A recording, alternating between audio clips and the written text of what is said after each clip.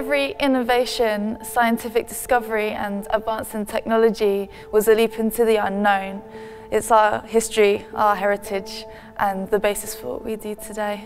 At NPL, the National Physical Laboratory, the UK's National Metrology Institute. Metrology is the science of measurement, and measurement underpins all of our lives. If you can measure something, you can improve it. And we can improve the health of our citizens, the planet that we live in, and the way that we communicate and the way that we go about our daily lives. So, for example, the emissions that are causing so much damage to our planet, we really need to measure those in order to understand the impact that they're having. And we can do that. By measuring the impact on the planet, we can then see and understand the changes that we've made and whether we've made a difference. And then time. We take incredibly accurate measurements of time, and time underpins so much in our society, whether it's positioning for the way that we travel, whether it's autonomous systems or our future cities, or whether it's the way that the financial systems trade, both in the UK and abroad. We provide confidence that all of those things can operate effectively. But we also apply all of that science to work with thousands of companies and organisations in the UK. And many of those companies grow, they develop new technologies, new products, they might employ more people, and all of that comes back to the support and the help that we give them on the back of the measurement work that we do. Here at NPL, we provide the underpinning measurement capability for the UK's prosperity and quality of life. A thread of digital innovation has been woven through our story. NPL has frequently been ahead of the curve in making key contributions to the development of the internet, data security, biometrics, climate monitoring, artificial intelligence, image processing, sensor networks and other forms of scientific computing. From the proposal of the first computer to the development of packet switching and the early works on chip and pin cards, NPL ensures that the UK can provide international leadership in measurement. In 1875, 17 nations signed the Meter Convention. It's an international treaty, and they also established the headquarters of that treaty in Paris, the BIPM. Their vision was to replace the myriad, probably hundreds of thousands of measurement standards around the world with a single global system of measurement for all time and for all people. Well, 25 years later, in 1900, the UK government established NPL. And within a few years, it was on the site at Teddington in Bushy House, which was a former royal residence where William IV and his Queen, Queen Adelaide, had spent some time and lived. And when it was founded, it had a broad remit. It was there to bring the best science to make a real difference to the world, something that's still the case now. But even then, at the start, there was a focus on ensuring that people could have confidence in the consistency and accuracy of measurement.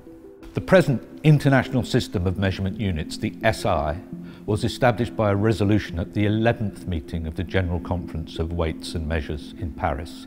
It created a truly global system of consistency in the language that's exchanged in science, in technology, in trade, in industry, in healthcare, in a whole variety of human activities. Indeed, measurement is the often invisible exchange in just about every human activity, and having confidence in the consistency and accuracy of measurements is absolutely critical.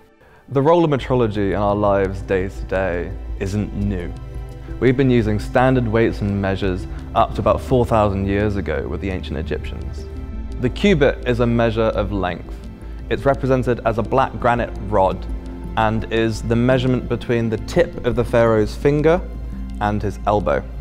So this is a cubit, an Egyptian form of measurement dating back to 3000 BC. When big projects like the pyramid were being undertaken, workers would be given a copy of this, either in wood or granite, and they would use it to make the components of an individual building. Once a month, at the full moon, these individual cubits had to be taken back and compared to the master cubit held by the head of the project. They took this comparison so seriously that failure to return your cubit for comparison with a master cubit was punishable by death. This is the first example of a traceability chain in our history. People needed to understand that when you're initiating a trade, what you're giving and receiving can be comparable. As if this doesn't happen, one party is going to be unsatisfied. This just goes to show how important weights and measures have been throughout human history.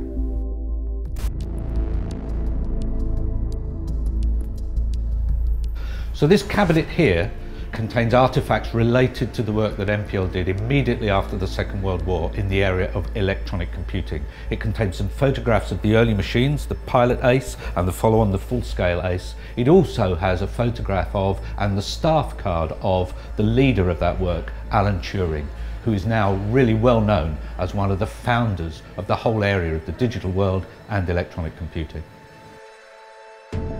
The world is transforming into a digital space, fueled by new and emerging technology, but we need to make sure that it's safe, reliable and robust.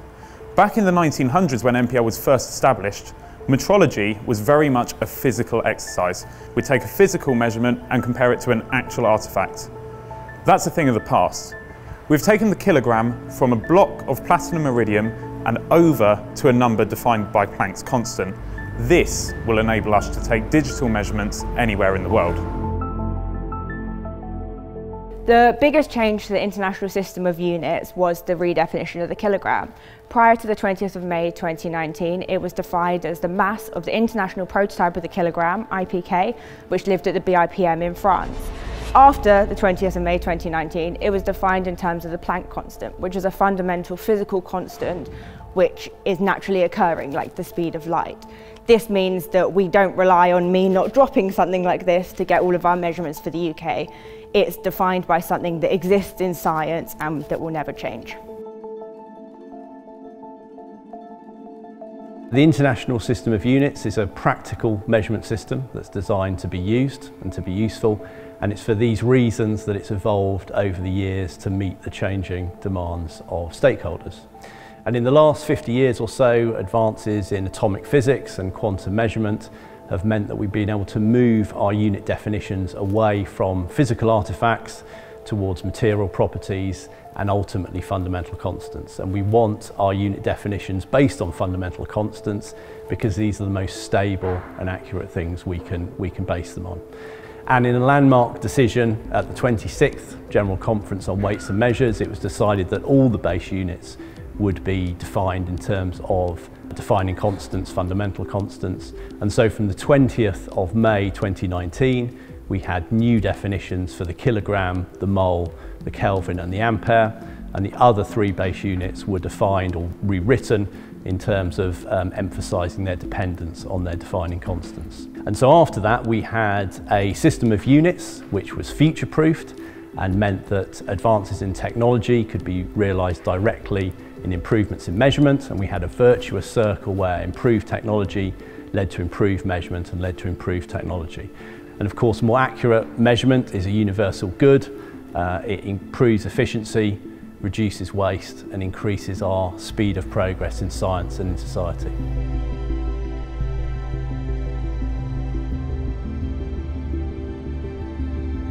There's lots of change happening at the moment. We're seeing units being realised closer to their point of use, which means that we end up with lower uncertainties and people have more accurate measurements. And also we're seeing an increased use of networks of low-cost sensors that can make widespread measurements over an area and enable us, by linking the data from them together, to get a better understanding of, for instance, how much pollution a factory might be causing, and so we can help to improve that factory's processes. NPL's role in the changes is to be able to provide confidence in digital data. What we're interested in doing is being able to provide traceability and uncertainty evaluation so that the people who use digital data to make their decisions can have confidence that they have the right data and that it's of an appropriate quality. What digital products and services could people expect? Well, at the moment, NPL is developing a wide range of different tools that will allow people to access their data. So for instance, if people regularly send a device to NPL to be calibrated, then they will be able to access the history of that data and see how their device is changing over time. In addition, we're also able to offer remote calibration for some devices where we would send an artefact out to people, they would make measurements on it and send us the results, and we would process those results to be able to explain to them what was happening to their device and how they can make better measurements. Confidence in data is incredibly important because there are many challenges facing the world at the moment that need to be informed by data and need to be informed by reliable data. It's really important not just that we have good quality data, but we're able to demonstrate independently that it's good quality data by having an uncertainty and a traceability chain associated with it so that we can prove this is good data.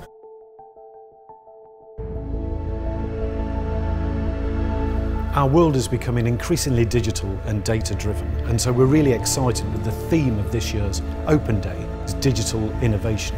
And so we're delighted to be able to explain how all of the work that we do underpins the future world that we're going to be living in. Whether it's new technologies such as quantum computing, or whether it's the way that we're going to be communicating in the future, it all comes back to accurate, precise measurement.